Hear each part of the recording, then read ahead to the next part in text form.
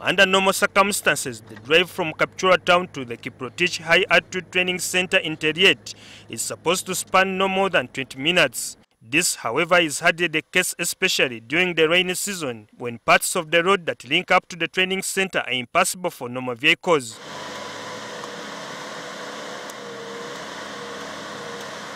The training center is being erected to help national athletes build up their endurance level by running in a setting with reduced air pressure. Jackson Mutai, a senior citizen of Teryet in Koti sub-county, believes the poor state of the road keeps throwing a spanner in the works. How can the Teryet Highland Training Institute get completed when the road is so rough like this, and if it is even difficult for a four-wheel drive to climb?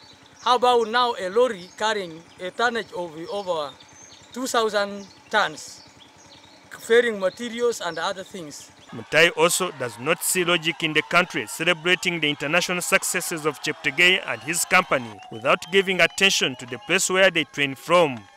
Because if you can see such a road and you expect such a gold medal like Kupsiro bringing a gold medal, the other man, Kiprotich, this Joshua, has brought in, Kupsiro has brought in, but see the nature of the road.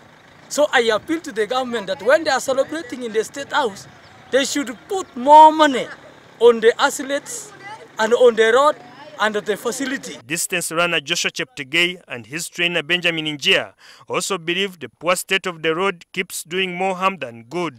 People will not be able to access the training centers where you have put in billions of money.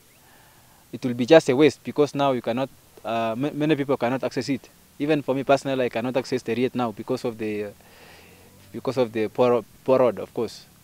And it has made us, of course, to train on the tarmac, and which is very difficult for us. It can bring you injuries, and anytime you can get an accident. It is not only us, the athletes, but also the general public that the road, as we are also coming to this today, you have seen how the road looked like.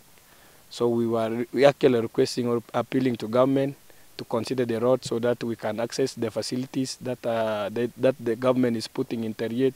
For more than 5 years, government has been promising to tarmac the road. However, so far nothing has come out of the promises. It remains to be seen whether the status quo will change. Sam Poza, NTV Sport.